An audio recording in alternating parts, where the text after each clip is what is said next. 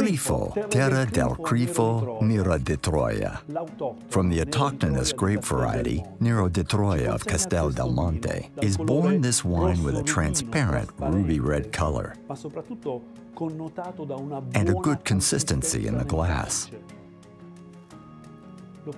We bring it to the nose.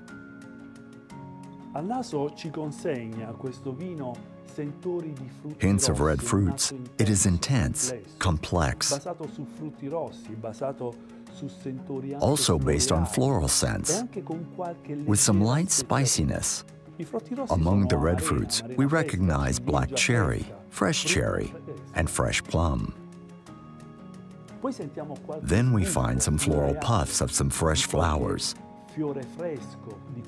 some roses. Let's also think about some hints of black pepper, some bitter grass, blood orange. We bring it to the mouth.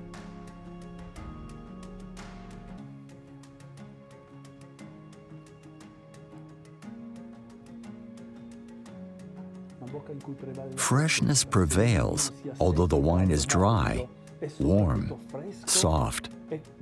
It is above all fresh and with strong tannin.